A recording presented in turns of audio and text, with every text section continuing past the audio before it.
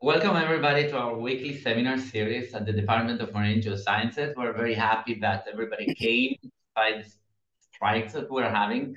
And today we are hosting from England, the UK. I really feel that we are in the Eurovision Song Contest. Each week is a different European country. So today we're hosting Dr. Danna Titelboim from Oxford in the UK. Short information about Danna. She received a PhD from the Department of Geological and Environmental Sciences at Ben-Gurion University of the Negev, under the supervision of Professor Sigala Bermovich, with co-supervisions of Balak Herut, who we know from IOLR, and Ahuva Almogi El-Labin from Geological Survey of Israel. During the PhD, she investigated the effect of future warming on benthic foraminifera and their use as environmental proxies for anthropogenic pollution. Following the PhD, Danna was awarded with a Royal Society Conn Fellowship at the University of Bristol, which she simultaneously held alongside a Rothschild Fellowship. During this period, she studied the effect of climate change on calcification processes, specifically developing into effects on the quantification and qualitative and quantification of carbonate production in shallow ecosystems. Currently, she is a Marie Curie Fellow at the University of Oxford. Her present research is dedicated to unraveling the effect of climate change on the adaptation processes of coccolithophores and the subsequent implications for the carbon cycle. So today she is going to talk about the effect of future warming on calcifying organisms. Some like it hot. Thank you, Danna, for being here with us, even virtually, and the podium is yours. Okay, so thank you for having me. Thank you for that lovely introduction. And today I'm very excited to tell you about my research that deals with the predicted effect of future warming on calcifying organisms. And climate changes are projected to impact all marine environments in many ways, but in the case of calcifying organisms, the predicted changes will specifically influence their ability to perform some of the main functions that this group has, which includes regulating the marine carbon cycle through carbonate production and photosynthesis, as well as forming habitats that are some of the most rich biodiversity hotspots in the world. And unfortunately, climate changes are threatening these amazing ecosystems and the services that they provide to the environment and to us as a society. So in my research, I mostly focus on two groups of calcifying organisms, benthic foraminifera from the shallow shelf environments and coccolithophore from the more open sea environment. And I'll just say a few words about each of these groups so everyone knows exactly what I'm talking about moving forwards. So benthic foraminifera are single-celled eukaryotes found globally and abundantly in the oceans. They have key roles in cementation of reef structures, and they are also a major source of sand, which help maintain shorelines, and in many cases actually help persist the persistence of island as sea level continue to rises. Some of the benthic foraminifera species harbor symbiont algae, similar to what we know from corals, but maybe the coolest thing about them is that different species have very different thermal tolerances, including species that can actually calcify even at 40 degrees. So all of this combined, I think, makes them a very good system to try and understand what confers thermal tolerance in calcifying organisms in general, and specifically in symbiont-bearing calcifiers. Now, the second group that I'm working on are coccolithophores. These are phytoplankton algae that are both major calcifiers and photosynthesizers. They're globally abundant in very high numbers, and so they have a significant role in regulating the marine carbon cycles.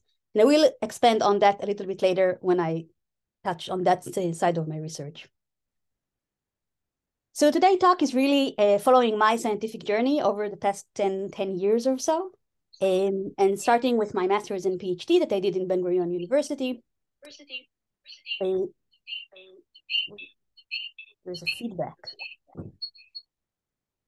Is that okay? Yep. Okay, sorry, I don't know what happened. So during my master's and PhD, I combined laboratory and field experiments to examine species-specific responses of benthic foraminifera species to heat stress. I then wanted to examine what controls these species-specific thermal tolerances, and specifically what is the role of symbiont algae in thermal tolerance. I will then tell you a little bit about what I did in my Royal Society Fellowship in the University of Bristol, where I tried to quantify how warming will affect carbonate production. And then I will tell you about my current work as a Marie Curie Fellow in the University of Oxford that I'm doing now, and I'm currently trying to understand the adaptation potential of coccolithophores to warming and what implication this might have for the carbon cycle. And at the end of all of this, if I still have time, I will try to kind of show you how this all comes together and where I think this is all going. But just to be really clear, this is quite a lot to go through. So I'm just going to show like the highlights or like the main outcomes of each of these projects. But I'm more than happy to take questions or to continue the discussion afterwards about any part of any of this. Okay, so our story begins at the coast of Hadera, where an electrical power plant pumps water year-round to cool the turbines and then discharge the warm water back into the sea, creating a thermal anomaly of about 1.5 kilometers along the coast, basically mimicking future warming under natural conditions. And this provides a great opportunity for us to use this location as a field laboratory to try and understand the effects of future warming on ecosystems without making all the assumptions and all the limitations that we have in the lab. So here you can see an illustration of the disturbed area with the two study sites that I've used in my research that I've monitored. The first is marked in red at the core of the plume, where temperatures are the highest. And the second station right here is marked in green. It's at the edge of the plume, where temperatures are only slightly elevated compared to normal conditions in the Eastern Mediterranean today. And we've also monitored a control station at the coast of Nachsholim. So this is about 18 kilometers north to the power station. So it is not affected by the warm water discharge. And basically what I did is that I've monitored the environmental condition and the foraminiferal populations in these three locations for a duration of about 15 months. And specifically the temperature we're monitoring in very high resolution every 15 minutes with temperature loggers. And you can see this monitoring here in this graph. And you can basically see that at the core of the plume, marked in red, temperatures are much higher than the control station, marked in blue. We're talking about an annual average of about 5 degrees increase and a maximum of about 10 degrees increase. And if you compare that to the green measurements from the edge of the plume, you can see there is still a difference, but it's much smaller. And we're talking about an annual average of about 1.5 degrees and not more than 3 degrees in maximum difference between the control and the edge of the plume. Now, monitoring the foraminiferal population showed that the local species of the Eastern Mediterranean can be divided into 3 groups according to their presence or absence from each of the station, which basically reflects their thermal tolerance. So this essentially indicated which species will be the winners and losers of future warming. Now, the first group marked in blue are species that occupy the control station, but do not inhibit even the edge of the heat plume. Now, remember, this is only 1.5 degrees higher than the control. So this basically shows that these species live so close to their thermal thresholds that in the very near future, they will have to migrate away. They could no longer exist in our coasts. The second group are species that are common in both the control and the edge of the plume, but not at the core of it. So they can survive a small increase in temperature, but not much more than that. And then we have a group of 4 species that are actually occupy all of the stations, including the core part of the heat plumes, showing their high resilience. And obviously that they will be the winners of future warming, as they will probably be the only species that could actually still occupy our environments. So the main implication of these results is that the negative effect of warming in the Eastern Mediterranean will occur in 2 stages. The first with only a very small increase of just about 1.5 degrees, which is, I think is terrifying, really. So let's start by focusing on the most resilient species. And the reason that I start with the most resilient species is really these are the most relevant ones, because these are the ones that will actually be able to survive as we continue and heat the world and the oceans.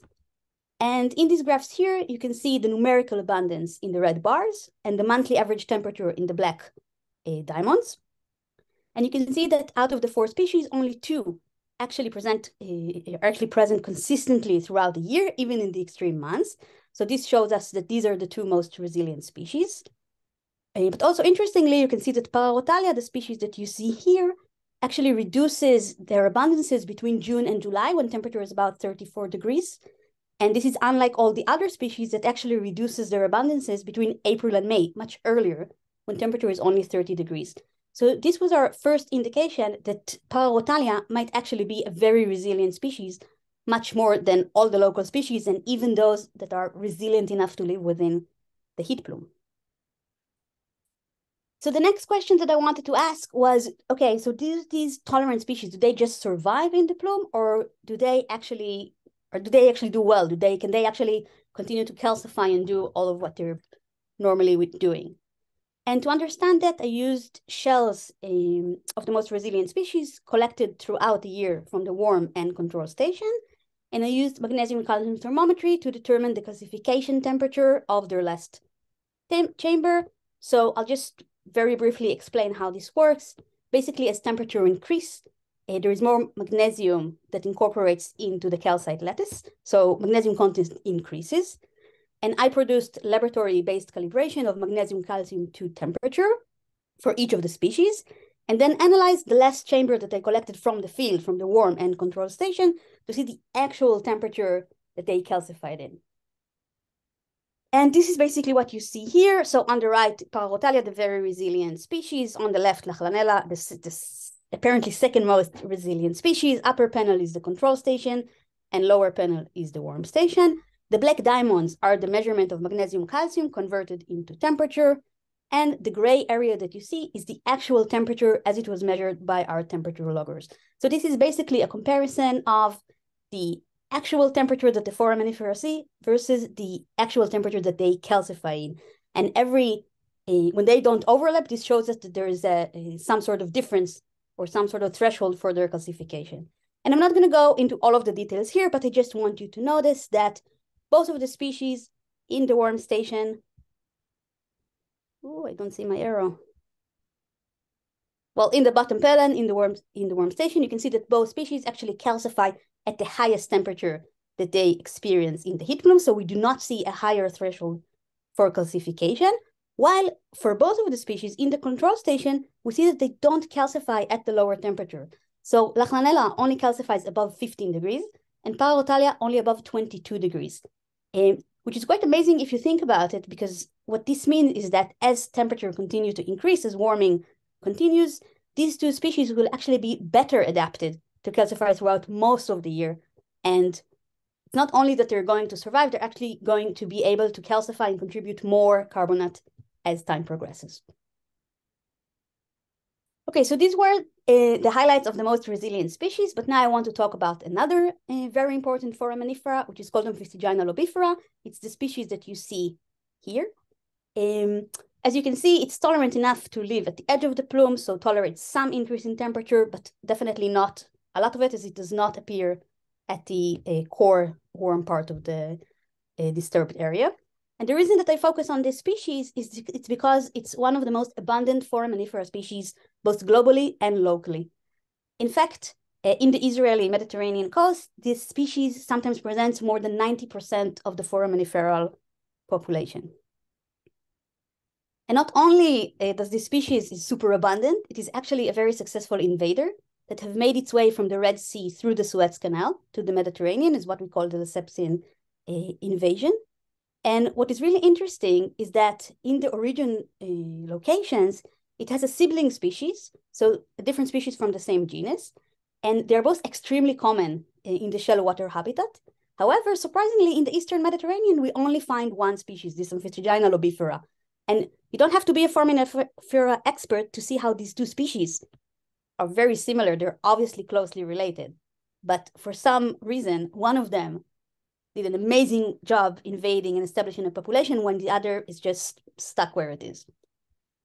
So this to me looked like a great opportunity to try and explore between very closely related species, what promotes or limits range expansion to new environments.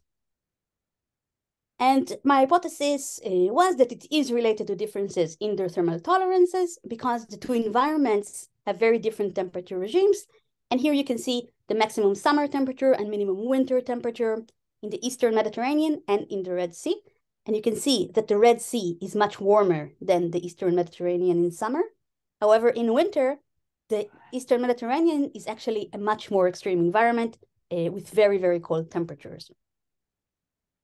So to test if the warm or cold or both temperatures might play a role in this selective invasion, I conducted laboratory experiments with specimens from both species that I collected in the Gulf of Aqaba and cultured under temperature covering the range of temperature in the Mediterranean, so roughly between 15 and 30 degrees, and also 2 additional temperatures that are mimicking future warming scenarios at 32 degrees and at 35 degrees. And what I actually measure is their calcification rate. Now, this measurement actually provides quantification of how much calcium carbonate is produced by each individual, but it is also considered a proxy for the well-being of the host. And what we see here is that while both species had a similar response to very cold and very warm temperature by stopping calcification, as you can see in both 15 and 35 degrees for both species, you can see that the successful invader already increases calcification rate to optimal value between 15 and 20 degrees, while the non-invasive species reached optimal temperature only at 25 degrees. So this was the first indication that cold winter temperature might be the factor limiting the non-invasive species from establishing a population in the Eastern Mediterranean. But also looking at the warmer side of things, if you look at the 32 treatment, you can see that the non-invasive species is actually doing pretty well at 32 degrees, only reducing calcification at 35, while the invasive species is actually not doing very good, and at 30 degrees, after 2 weeks of experiment, has already shut down its calcification. And this is kind of interesting to me because if we try to imagine what will happen in the Eastern Mediterranean when we slightly start to or continue to increase the temperatures, this means that the very successful invasive species will have to migrate away. It could not tolerate the summer temperature, while the same increase in temperature but in winter will remove the barrier for the non-invasive species that could also tolerate the summer temperature. So we can kind of see or imagine how they're going to replace each other. So at least in terms of functional diversity, we're not actually losing anything, which maybe can bring us a little bit of comfort when we think about what happens to diversity, but what happened to the function of that diversity. Okay, so at this stage, I was approaching the end of my PhD, and I was thinking of what I wanted to focus on next, and thinking of these results and other parts of my PhD really emphasized for me that the questions that I want to deal with has to do with why are some species more tolerant than others? What confers heat tolerance that would help some species with global warming, but will make other species extinct either locally or generally? So before I left, I did one more experiment as a short postdoc in Ben-Gurion University, trying to understand the role of symbiont algae in the thermal tolerance of the host. And this is kind of something that we know from corals, that symbionts have an active role in supporting host corals under thermal stress, but in foraminifera, this isn't established at all. So I wanted to try and start to look into that. So I did another experiment on Ophistogynal Lobifera, this time on the Mediterranean population. And this time, instead of just measuring the calcification rate, I also measured the net photosynthesis. So again, I culture in different temperature. And again, we see that in 15 and 35 degrees, calcification is completely inhabited. The optimum is at 25, but is already reduced at 32 degrees. However, for photosynthesis, we see a much broader optimal range. And we see that between 15 and 32 degrees, net photosynthesis remains the same and is only decreased at 35 degrees. So if we kind of schematically think about this, like this drawing that I made here, we can see that the symbiont has a broader envelope that it can prosper in, which means it can potentially support the host or the holobiont under temperature that are outside of its optimal range. However, this is not proof of anything for many reasons, but one of them is that net photosynthesis actually takes into account respiration from both the algae and the host. So to try and target the role or the influence of it on the symbionts, I've decided to take this one step further and do a transcriptome experiment on the specimens at the end of these experiments. So it was a 3-year 3 weeks exposure to the temperature that you see here. And out of this, we took specimens from the 15, so cold stress, 32, so warm stress, and 25, which is the optimal conditions. And we analyzed their transcriptome. So basically, we can see which genes regulate differently in the different treatments. So which genes, which functional pathways are involved in dealing with cold stress versus warm stress. And again, I'm not going to go into the details, but just to say that the 2 main things that came out is it actually dealing with cold stress involved a lot more genes than the warm stress. So it's a matter of quantity of genes involved in the process, but also what they're doing. So not only there were a lot more genes in the cold stress, we also saw that most of these genes had to do with metabolic processes, a lot of it had to do with photosynthesis indeed. And in the warm stress, most of the genes related had to do with microtubule and ciliary processes. So a major difference in the way that the organism deals with cold versus warm stress. But to zoom back into the question of the role of symbiont, I'm now only focusing on genes related to photosynthesis because obviously the foraminifera is not photosynthesizing and the algae is. So this is like our way to zoom into the question of what are the symbionts doing. And in this heat map, basically what you can see is that a lot of genes are involved in regulating for cold stress. Some overlap and some genes are involved in regulating for warm stress. But because we remember that net photosynthesis doesn't actually change in cold stress, but it does in warm stress, we understand that all this upregulation of genes related to photosynthesis is the actual reallocation of cellular resources to photosynthesis to allow the net production of oxygen. Yeah, so this got me really, really enthusiastic, but unfortunately leaving the postdoc life, this was my time to leave and start my first fellowship. So I will leave this here and hopefully say a few more words at the end when I describe what I'm currently doing. But just to say that there is a lot of potential in using foraminifera and their symbionts to understand how symbionts supports thermal tolerance of their hosts. Okay, so now I'm going to, again, briefly talk about my Royal Society fellowship that I did at the University of Bristol. The aim of this fellowship was to try and understand what would happen to carbonate production by benthic foraminifera with temperature, answering mainly to question what would happen to the quantity of carbonate produced and what would happen to the quality of carbonate produced. And we had quite what I think is a very cool plan with a lot of field work, going into the geological record and try to understand in previous warming events what happened to these 2 features of carbonate, the quantity and the quality.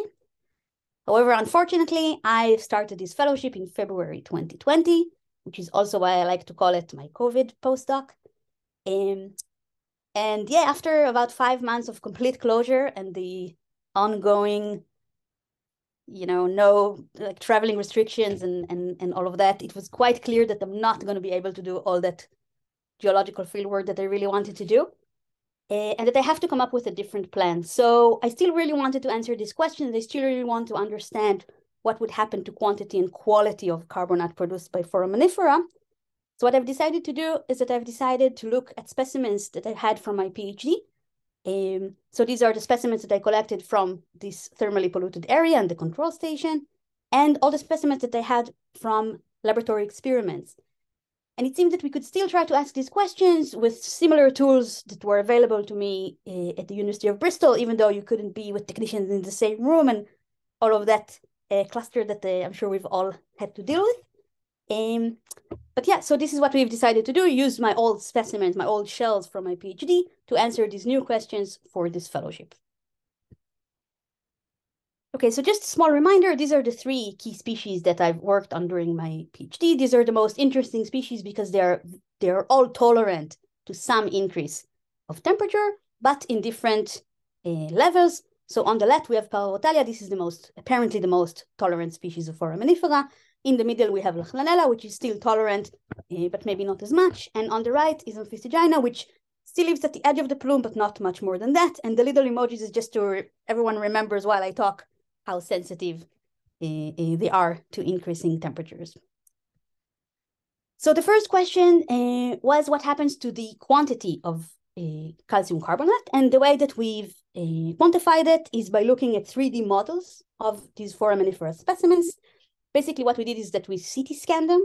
And when you CT scan an object, you get a lot of 2D images that you can then stack together and create a very, very detailed 3D model that then you can start calculating in very high accuracy, basically every morphological feature that you want, including how big it is, how thick the shell is. I mean, you see how detailed it is, so you can understand like the great potential here. Yeah, so what we did is that we again took specimens that we collected throughout the year from the worm station, from the control station. So again, worm station is presented by the red dots and the blue station, the control station by the blue dots. And we saw 3 different kinds of responses in terms of the amount of calcium carbonate produced. So the most tolerant species didn't really change the size of the shells, but did create a thinner shell. So the wall thickness became smaller in the specimens that were produced in the summer. And this quantifies as about 10% decrease per individual. The second tolerant species had a dramatic decrease of size of about 60 degrees, which included actual shrinking, actual dwarfism, but also thinning of the shell.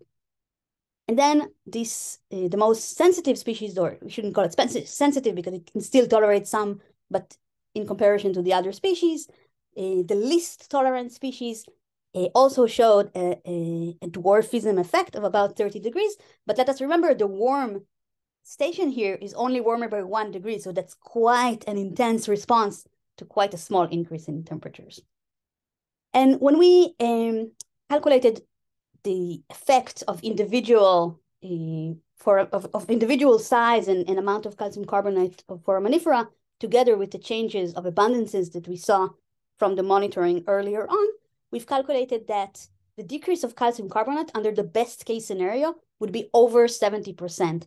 And I remind you, these are the most tolerant foraminifera species.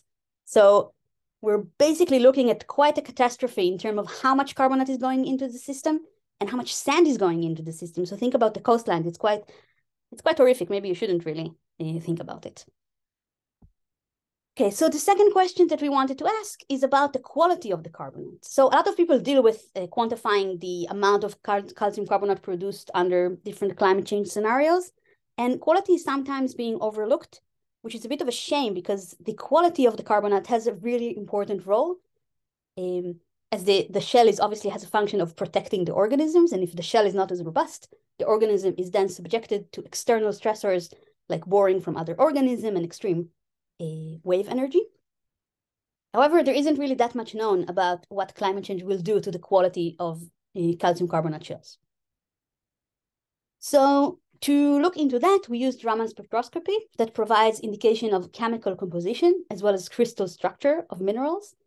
And this provides an efficient and cost-effective way to identify changes in material properties.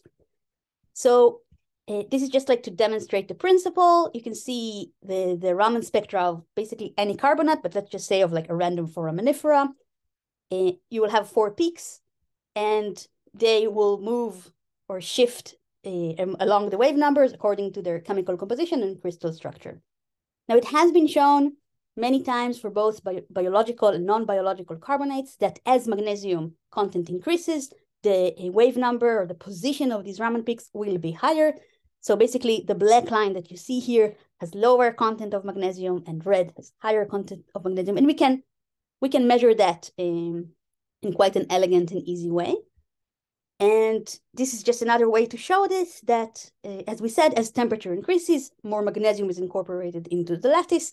And if we measure the Raman spectra, we will see higher wave numbers. So this is moving from the black dot to the red dot. However, there's also another situation that might happen. So what happens if the crystal structure is changing, but not to the magnesium calcium, due to something that the organism is doing wrong because it's calcifying under stress? So this would give us another data point that is not actually on that predicted linear correlation between magnesium content and wave number in calcite. Okay, so turning back to the specimens collection that I had for my PhD, I went back to the specimens from the thermally disturbed area, and I've chosen 4 time points that according to more laboratory experiment that we did and more observation from my PhD showed us that this kind of covers the thermal conditions throughout the year in both locations, and also the thermal conditions that both species can actually tolerate. And we basically have a warm, like the warm condition. So this is the summer in the warm station. We have normal optimal conditions. So this is spring in the control station. We have cold. So this is cold temperatures in the warm station in the winter, still high enough for the species to calcify, but still quite cold. And what I call here too cold. So this is too cold to calcify. This is the winter in the control station. If you remember from my magnesium calcium analysis, we saw how all the specimens were above their ability to calcify. Temperature were too low for them. And when we plot our magnesium calcium to the position of the largest Raman peak, we see that most of them fall exactly where they should on this linear correlation between magnesium calcium and Raman position, except for 2 points. And these 2 points are the one from the very cold. So cold stress kind of gave us a higher wave number than what we've expected. And the warm specimens that we collected in the summer have given us a lower wave number than what we have encountered, but this was still a little bit hard to interpret. So what I decided to do is to take specimens that I've cultured in the lab under known conditions, and I've measured their calcification rate, so I roughly know the amount of stress that they were under. I also just want to mention that all the specimens that I cultured in the lab, well, the ones that I've used after, had calcine staining. So this is a fluorescent stain that shows you exactly when your experiment starts. And this is like the bright part here, and everything that was precipitated after that, after that bright part has definitely been calcified under the assumed conditions. And this was actually a kind of a cool exercise because we had the quantity of calcium carbonate produced in each of the treatments because we measure calcification rates. But we also had the Raman spectra of each of these. So we can see what we saw before. We see an optimum at 25 degrees. We see a decrease at 32 degrees and no carbonate production at 15 and 35 degrees. This obviously meant that I could not use specimens from 15 and 35 because there was no carbonate to measure. So focusing on what we did have, we didn't see that linear trend. And at first it was disturbing, but if you really think about it, this does make sense, or at least it makes sense when you think about it in context of the field specimens, because you see an increase between 25 and 30 degrees, which is what you would expect, but then you see a decrease at 32 degrees. However, we also know that 32 degrees is a stressful temperature for amphistogyna lobifera. So in fact, we see the same thing that we saw in the field. We saw a reduction, a lower wave number for specimens cultured under heat stress. And if you think about this cold temperature, then we actually see a higher wave number from what we expect. So obviously there's still some way to go, and this is stuff that we're still working on to establish how this relationship exactly works and exactly what happens. But I think there are two things that kind of come out of this work that I can already kind of mention. And I think the first interesting thing is that obviously there are other things that changes the Raman position, except for magnesium content. And our hypothesis is speculating that as the foraminifera is stressed, it creates more and more defect in the calcite lattice, which then accumulates. And when you measure the Raman spectra, it moves the position into a different lower or higher position according to the kinds of defect that the foraminifera incorporates into the shell. And we're now trying to corroborate this by using atomic force microscopy and other microscopy methods. And this would hopefully be something that we can shortly prove. But more broadly and more interestingly, to me, this means that there is the potential here to create a proxy for calcification under stress that we can then use on specimens collected from the field, and potentially, if it's preserved well enough, we could do it also in the geological record, and this could have really great potential to understand processes of stress in the geological record. Okay, I'm not going to go into the atomic force microscopy right now because it's not really done, and also because, unfortunately, again, still living the postdoc life, I had to move on to my next fellowship. So I moved to Oxford to do a completely different project in which I wanted to try and understand how evolutionary processes under future warming will affect the carbon cycle, basically. And I've briefly mentioned it at the beginning, so I'm going to go back to this now to understand what I mean by that. So future warming is a long process that happens over decades. Foraminifera and coccolithophores are organisms that reproduce quite fast. So it means that there's quite a lot of time for them to go through evolutionary processes to affect how well they do different things that they do.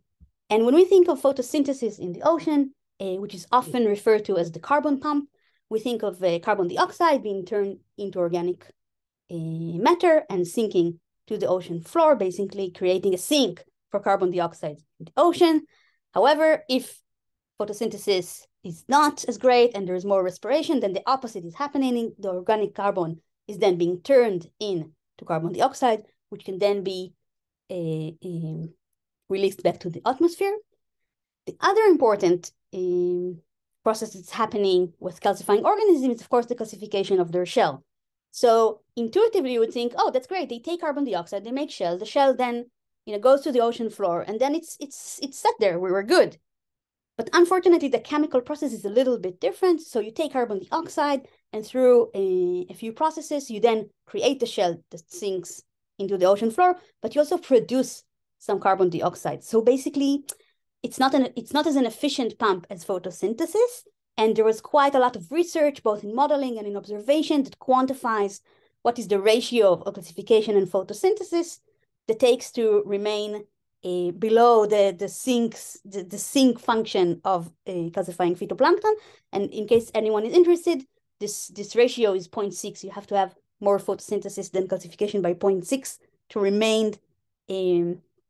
So the system remains as a sink for carbon dioxide in the oceans. And that I think is very interesting, but I think it overlooks the evolutionary part of things and the fact that organisms do adapt, and definitely organisms that are microalgae that has super fast reproduction most certainly adapt to certain conditions. And this is kind of what I wanted to look into in this fellowship. And the first order question that I wanted to ask was, can coccolithophore adapt to elevated temperatures? And if they can, how in terms of photosynthesis and calcification? So basically, if one of these processes is going to be preferred by adaptation more than the other, this can actually turn the function of calcifying organisms from being sink of calcium carbonate like they are today, of carbon dioxide like they are today, to being sourced to the atmosphere. Okay, so to narrow this down a little bit to actually fit to a 2-year fellowship work, I've decided to focus on coccolithophores. The reason I did it on coccolithophores and not foraminifera is that their life cycle is much faster, so it's much easier to try and track their adaptation processes within 2 years.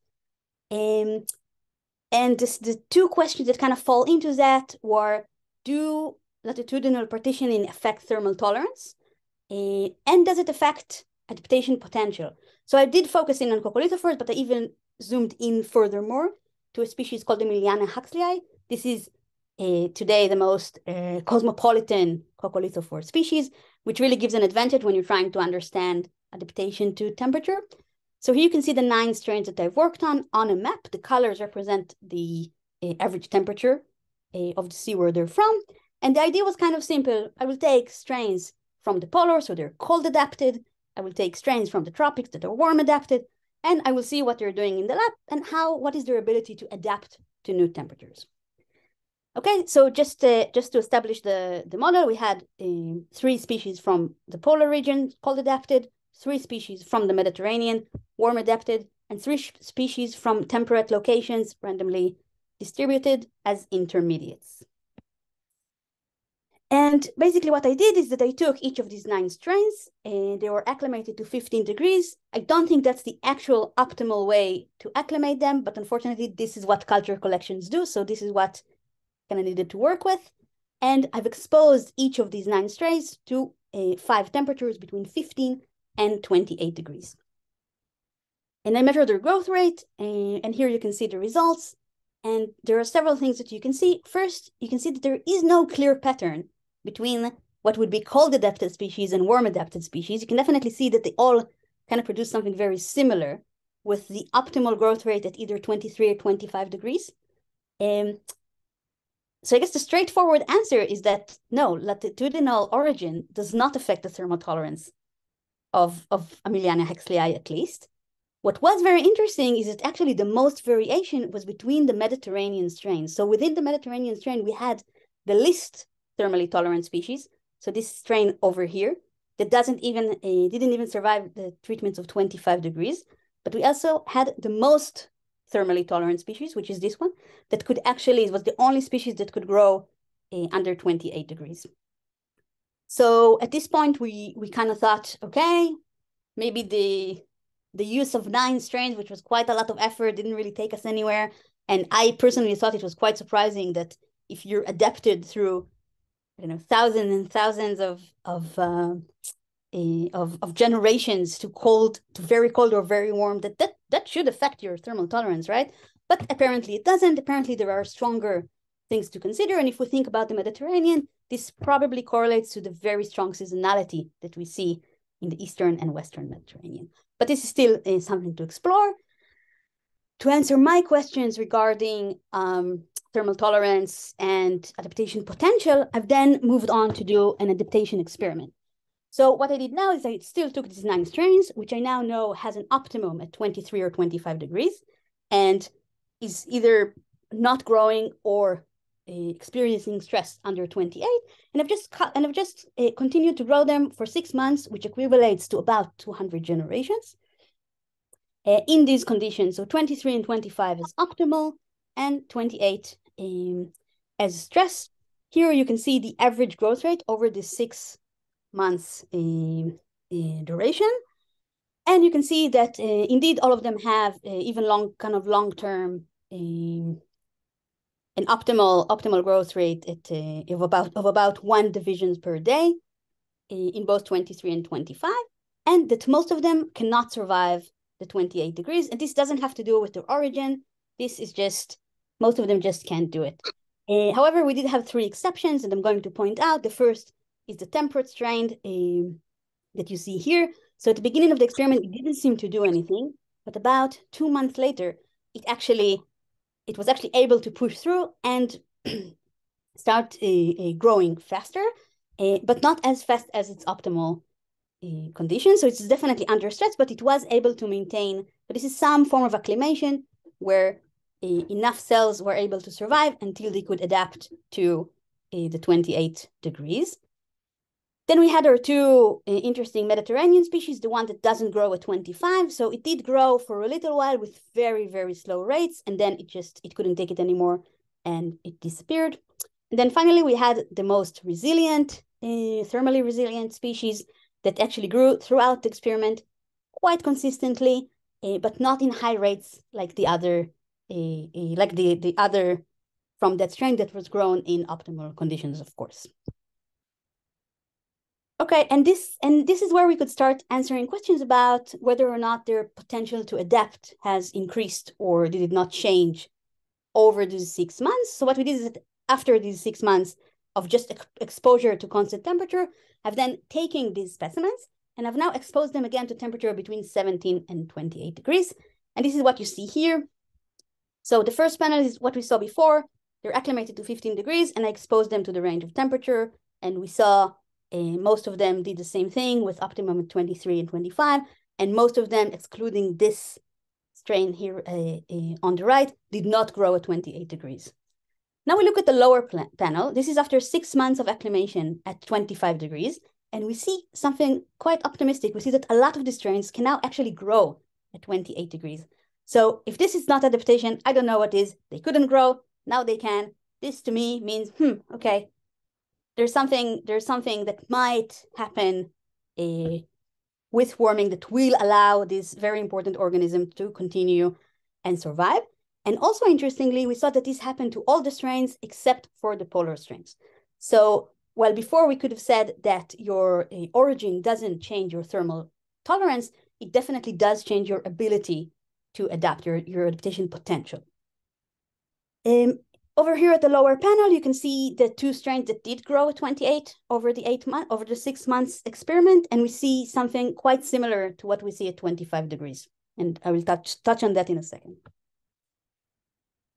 Okay, so now zooming further into my question of, okay, adaptation potential, adaptation of coccolithophores, but what would happen to what they're doing to the carbon cycle? So I wanted to look at what they're doing in terms of photosynthesis and what they're doing in terms of calcification. And at the end of this 6 months exposure, I did that experiment where I grew them again. And when they were in mid-exponential, which is when they're actually doing the best in terms of growth, I wanted to see what they're doing in terms of photosynthesis and later in terms of calcification. But here we see photosynthetic rates. And basically what we see is that after 6 months of acclimation to optimal condition and stress conditions, so optimal would be the green, stress would be the pink, and the original 15 degrees acclimation would be the blue. And you can see what happens when you expose them to 25 degrees and then when you expose them to 28 degrees. And basically what we see is that when you acclimate them to higher temperature of 25, all of them are now doing much better. The photosynthetic rate is much faster and they can actually fixate more carbon as they survive. For the 28, it wasn't really the case. It was quite similar to what happened when they were acclimated to 15 degrees. When we look at the response to 28, we see that it didn't really work as well. They're still doing quite poorly. In some cases, even have a very negative net photosynthesis, which means they are now releasing carbon dioxide and not fixing it. So basically, I think the main thing that this shows us is that if we adapt Aemiliana huxleyi to warmer temperatures, there is the potential that it could photosynthesize much better and become more of a sink than more of a source to atmospheric carbon dioxide. Looking at the same thing, but this time thinking about calcification, the amount of calcium carbonate that they produce per day, we see something less consistent. So different strains do different things. Sometimes it's doing better, sometimes it's not. But what I do want you to pay attention to is that at least for 2 of these strains, they're doing so much better. They're doing hundreds of times more calcium carbonate than what they did before. So this sort of adaptation could actually mean that they become more of a source rather than a sink for atmospheric carbon dioxide. But this is more ambivalent than the photosynthesis, which is much more straightforward. And this could possibly indicate that adaptation does prefer photosynthesis, but there's still a little bit of work that we're still doing to get to that. And just to underline the main observation here, thermal acclimation is possible, but its effectiveness is reduced when temperature is too extreme. This means that the rate in which we continue to warm up the Earth will be the key to maintain the functionality of Aemiliana huxleyi, coccolithophores in general, and really honestly, all of the ecosystems.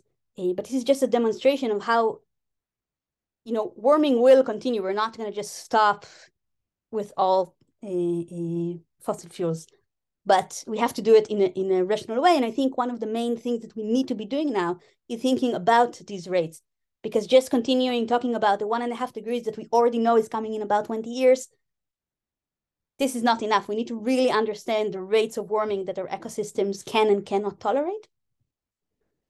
Okay, so as I've said, this is still ongoing work, and the 2 things that we are doing right now is, first of all, that we are trying to quantify these changes in photosynthetic and calcification activities and see how these combined will affect the carbon cycle, the oceanic carbon cycle. The second thing that we did is that we took all of the specimens at the end of the experiment and we took them to transcriptome analysis and proteomics analysis. And we really want to see what are the functional pathways, molecular pathways that are involved in adaptation of these organisms, because this could also be a very important key to creating a more resilient ecosystem. Yeah, and do I have a few more? If I can just have a few more minutes, I would just like to talk about how I see all of this kind of coming together. And a lot of people in this field ask themselves what will happen to marine ecosystem and what will happen to the services that these ecosystems provide. And to me, there are 2 questions that are really, really important. The first is, how do different ecosystems respond, and how does their response then affect each other? How do they feedback back to each other? And what I mean is that a lot of the time we think about what I've just talked about, and we also think about this quite a lot with trees, that when they stop photosynthesizing, we no longer have this great sink of carbon dioxide, and this will be terrible, and we'll have a lot of carbon dioxide going into the atmosphere. But we don't, or at least I'm not aware of a lot of literature that talks about what happens after that. And just as an example, what we could think about are coral reefs. So coral reefs contribute roughly 1/6 of global carbonate production. We know that there are major bleaching events coming in the next years that will probably destroy a lot of these ecosystems, a lot of these calcifiers. Basically, what means is that as all of these corals and shelf ecosystem dies off, there would be a massive alkalinity increase in the open ocean because there will be no calcification going on. And then I think we need to think about, okay, what does this do to the phytoplankton in the ocean? If they can now calcify better or photosynthesize better or worse, and what does this do again to the amount of carbon dioxide in the ocean? And now that then affects what is left of the shelf ecosystem. And I think these feedbacks are not understood well enough, and it's a very important thing that we need to understand if we want to have effective conservation efforts moving forward. The second thing that I'm very interested in is how do we make organisms more resilient? And this, of course, is thinking about which genes are involved in adaptation and what kind of, cool CRISPRs and gene manipulation we can do. But this can also be much simpler than that.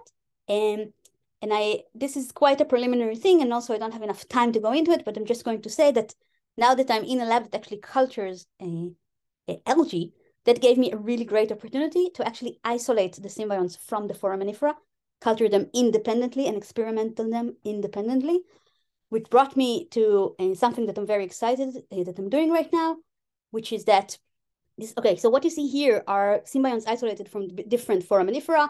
The collection is actually much larger, but this is just to demonstrate the amount of diversity of symbionts that foraminifera has. And I've characterized the thermal tolerance of each of these symbiont strains.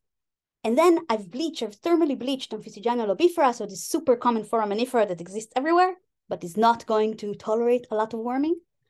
I've bleached it in the lab. It kind of looked like this. And then I've reintroduced some of the more tolerant symbionts into the culturing water. And after waiting quite patiently for a few weeks, we do see signs that they pick up the new symbionts and that this allows them to become more active and calcify more. And I'm now in the process of sequencing which symbiont algae has or contribute to this recovery of them and what genes are involved in that. So this is kind of a way to think about more natural ways to think about what would happen to symbiont-bearing calcifiers and how they can become more resilient. And of course, these two questions kind of feed back into each other, because if we think about how ecosystems are going to affect each other, then we need to think about which organisms we need to put our efforts into when we think about conservation, when we think about genetic adaptations. That's roughly it. I just want to thank you all for listening and mention again that this was only like the highlights, and I'm very open to any discussions and any questions. And I want to thank my funders and my former and current supervisors and collaborators. Thank you. Thank you. Thank you very much, Danna, for this excellent talk. It was extremely important for our students to get more knowledge about forums and coccolithophores. So I opened the room for questions from the audience. As always, I don't see everybody, so just jump in or raise the hand and then go ahead and ask the question. Don't be shy.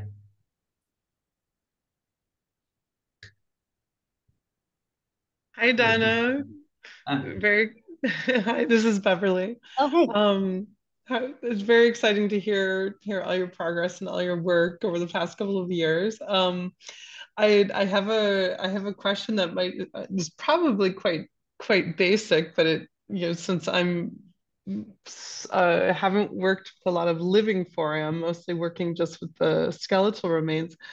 When I find it interesting when you were talking about the thickness of the shell. Okay, so with the thermal, the differences in the thermal change, do you, with coral, obviously this is a nice, there's a clear parallel here between, it's a known parallel between studies on coral and studies on foraminifera, very similar issues with the symbionts and calcification. When the forams are skeletonless, okay, as you're, this thinning of the skeleton, is this also linked to the lack of production of a skeleton, creating a thinner skeleton, or is it actually moving away from the production of its skeleton? Because the skeleton obviously, or maybe not so obviously, is essentially, that's being produced by the organism. How well can the foraminifera, is it known how well foraminifera can survive basically? Do they have an equivalent naked form that can reproduce in the same way that coral can reproduce? Are you following what I'm asking? Yeah, I think I'm following what you're asking, but I'm afraid I don't have a very solid answer. I think in large the answer is that we don't know. What we do know is that a part of what foraminifera does when they're stressed is that they reduce or stop calcifying depending on the amount of stress. However, when they reproduce, they already reproduce with shells. So while there are species of naked foraminifera, I think that calcifying foraminifera, as far as I'm aware, are not able to live without shells at all. They're just able to have smaller shells, thinner shells, but not completely without them. Interesting. Maybe they can. Well, I'll see who else has some questions. Hi, Lena. Oh. Can you hear me? Yeah, go ahead. Okay. I want to ask something about the Raman spectrum. As far as I know, that the Raman analysis technique is like a surface technique. It's only can detect like the depths of like 10 nanometers, and the general thickness of the forams is about like micron scale.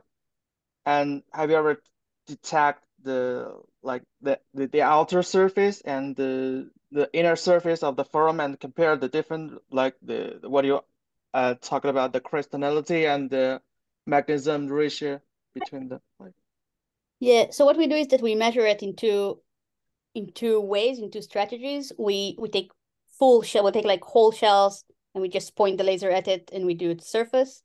And then we polish these specimens. So we have the inside of the shells and we remeasure them and we see exactly the same measurement. Okay. Really confident that it doesn't change with the profile depths in the calcite. So it's pretty homogeneity. Yeah. Okay, thank you. Okay, thank you. More questions? There Okay, is we have a question. We have a question in the chat from Marta. Well, first she thanks you for the talk. And she's wondering if the thickness of the shells in the geological record will be a proxy for temperature. Sorry, again, if the thickness of the shells is a proxy can be used as a proxy for temperature variability. Well, I don't think it could actually be a temperature proxy because I think there might be other stressors that could affect this specific parameter. It's a general stress thing that as stress increases, calcification decreases. So I don't think we would be able to take something from the geological record and say, oh, this is 20% thinner, so temperature is increased by X. It's not quite that simple, but we do have shell chemistry that we can use for that. So we can know if the thinning of the shell is a result of temperature or not. If that answers the question. Okay. I think it answers. I have another question if there aren't any students raising hands. Please go ahead. Okay, Danna, can you go back in the presentation to the graphs with temperature, the earlier ones with the forams near the power station? Yep, just give me a second. Mm-hmm. Oh, I need to share screen, right? Sorry. I don't see the share screen button. It's disappeared. Your share screen, you are sharing? I am, okay. Well, you need to drag the PowerPoint presentation into the other screen, it looks like. Okay, sorry, it's technology again. Where are you, screen?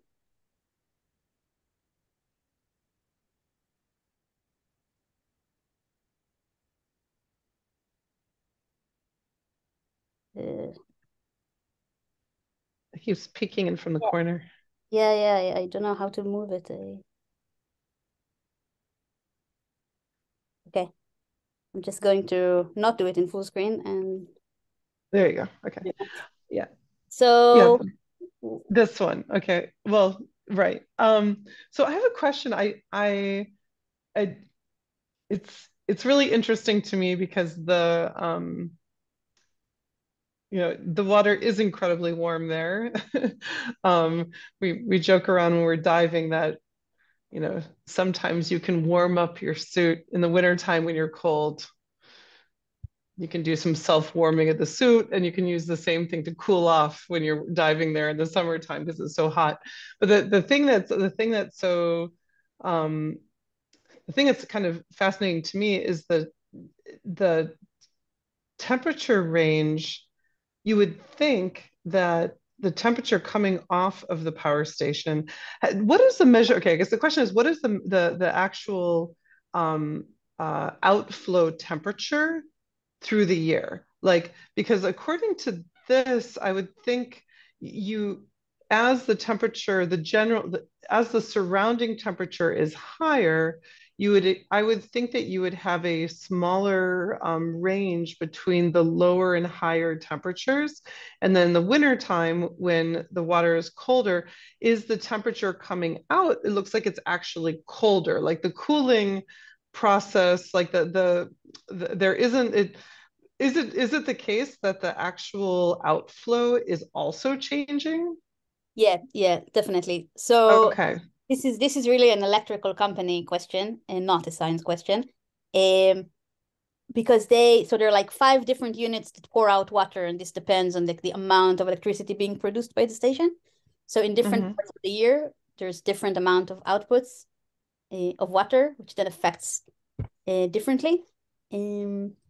Yeah, I was also quite surprised that the difference is it's relatively consistent, which is Yeah. I mean, I guess it makes sense. I mean, I guess I imagine that the cooling that it creates, maybe that stays relatively consistent so that the temperature differential, I don't know, that surprised me. I would have thought that it would sort of that it wouldn't have the same range in different seasons. Yeah, no, it's quite consistent. I think it's the interaction between the amount of water that they release back, the warm water they release, and the actual cooling that the water are doing is kind of somehow. I don't know if this is on purpose, but it's yeah. Because I think that could be actually an interesting added variable, in terms of this whole kind of environmental impact. Because I mean, my understanding is that the summertime is when you have this, especially high electricity usage. Okay, anyway, I just thought that was okay. So I am seeing what I'm seeing. Really interesting. Okay.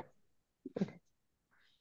I have a question. You talked about atomic microscopy. Yeah. What kind of measurements do you do? What kind of information you can get from using this kind of method? Okay, so 2 main things, and the more obvious but unfortunately less useful one is that we see changes in surface area.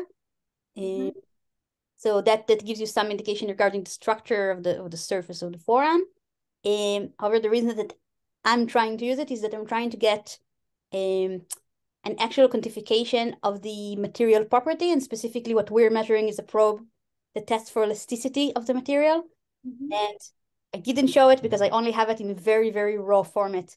But basically what we see is that foraminifera cultured under stress in the lab reduces elasticity by about 50%. Mm-hmm. So they do become more brittle, I guess. Okay.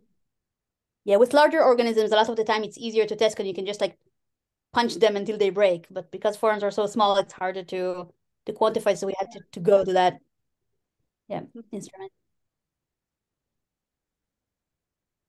If there is Okay. no, Go ahead. can I ask another question? Maybe a more general one. But you were talking about acclimation and also about evolution change. What's the difference between the two? Okay, so that's I mean, to be fair, almost a philosophical question. Yeah, but, that's why it's interesting. Because in our research group, we have a beautiful diversity of researchers going from biology to chemistry to physics. We try to respect everyone and we try to not use adaptation unless we actually have evidence of genes, like selection of genes, which is why I still try to not talk about adaptation, even though all of my preliminary sequencing results show that there is adaptation. So it might have slipped away here and there. But yeah, that's the general difference is whether there are gene selection or there was not gene selection. Okay. No, that's interesting. Yeah. But this, I think it might be a very local terminology thing. Mm-hmm. Okay, thank you. It was really interesting. Okay, we have Maya Bloch. She's saying in the chat, she thanks you, Danna, for the important work and for presenting so clearly and listening to your academic path for those that are at the beginning. So she's thanking you. More questions, maybe? Well, if we don't have more questions, so I thank you very much. You should go out of the share screen option. I can do that for you. Yeah, so we can see you, and to thank you that you came virtually, and we will hope that will be also visiting us in Haifa. Hopefully. All right, thank you for having me. Thank no you, Dan. problem. Have a great continuation of the day in the UK. You too. All right. Thank you. You guys. Bye-bye.